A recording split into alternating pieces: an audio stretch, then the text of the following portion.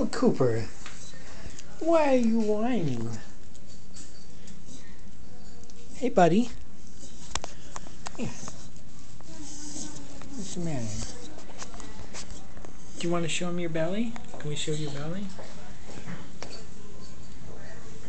That's his stitches. Right there. I can't see them so well myself, but...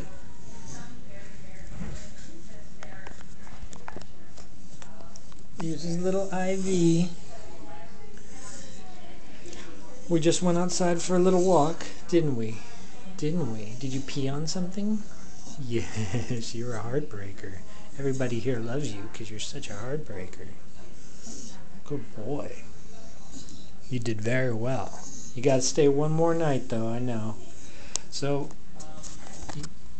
he apparently, the tumor they took out, they said, was the size of a grapefruit and a half. Just enormous, which is amazing because this is not a big dog. But I can already see he's got more of a cut in his, between his ribs and his gut here. It curves up more. He had also put on some weight in the last week because we'd been feeding him more food more frequently to try and keep his blood sugar up so he wouldn't have seizures.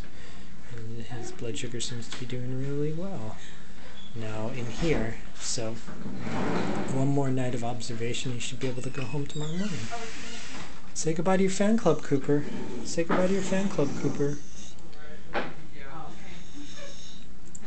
Here you go.